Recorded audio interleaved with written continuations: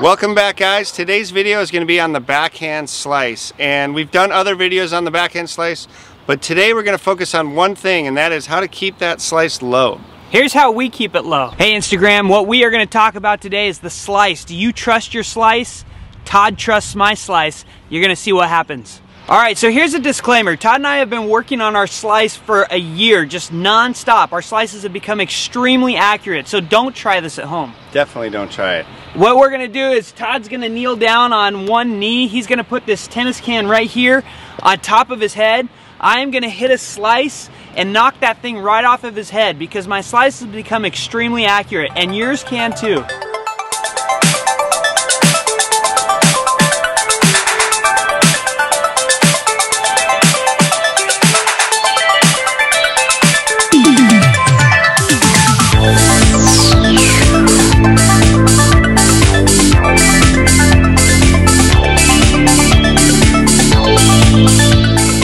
That was a pretty amazing video. We've been working on our slice for a long time. If you want to check out more videos on our Instagram, I'll put a link down below. So we're going to get to it. We're going to hit some slices, and we're going to talk about a few of the key things that keep the slice low. We've noticed when we're teaching our 2-5, 3-0, 3-5 players, when we first show them the backhand slice, they all pop it up high every single time. And so we've got to get to the core of what those reasons are, and we're going to talk about them now. All right, so let's get started.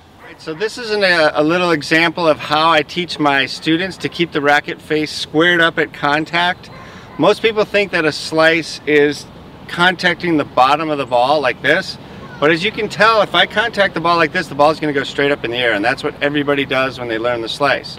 The slice happens from going high to low and putting backspin because we're going high to low, but we're not coming under the ball. So a good way to start to get the idea of this in your mind is to come up to the back drop, the fence, or if you have a tarp at your club, and to just make contact with the racket straight flat on the back of the tarp like that. You can see I'm not coming at it from the edge, I'm not popping it up and coming under it with the edge, but I'm coming high to low and making contact right there.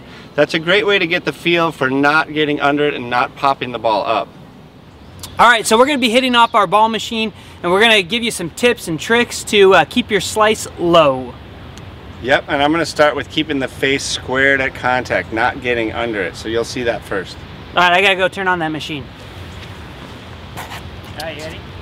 Yeah, and just notice where my racket face is at contact. It's going to be fairly straight up and down. It's maybe slightly open, but definitely not like this. If I contact it like this, it's going to go about 40 feet over the net. So I'm getting a split step going, getting into here, and keeping that ball low.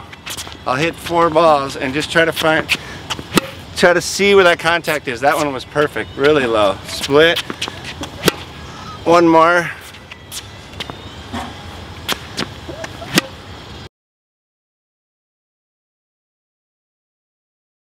Alright, so another thing that you want to think about is when you're hitting these slices to not open up your shoulders. You want to stay sideways. So as I hit this, I'm going to go through the ball, and then I'm going to stay like this, facing this way. I do not want to come in here and open up with the shot because you're more likely to pop the ball up.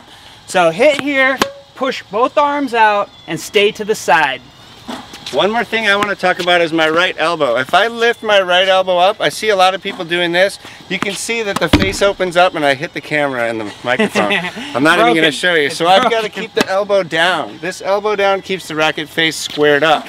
By opening the racket face, I'm popping it up. So focus on that right elbow.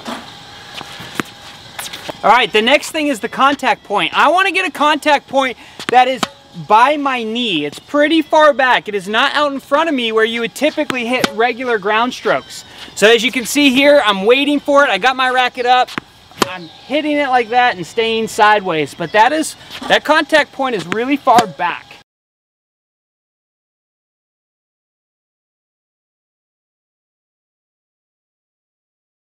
All right, I'm going to talk about one more thing. I want to talk about using your left hand. I see a lot of people slicing like they're ready for a two-hander and they keep their left hand down here and then they slice and let go. You'll see all good players holding it up here on the throat of the racket.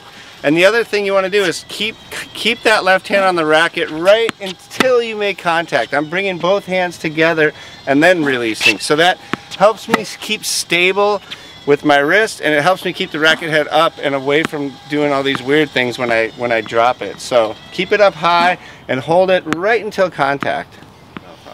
All right, these are a few tips that you need to implement if you want to keep your slice low. And remember, the whole point of hitting a slice, the major reason you hit a slice is to keep the ball low, to keep the ball under their strike zone. Roger Federer's slice is the best probably of all time, and he does it because it keeps the ball under the guy's knees, and they have to either slice it back or reach down to hit a topspin shot, and they can't do much with that ball. The slice makes it tough. Yeah. Yeah, people aren't used to it. All right, well, we will catch you again next time on the next episode.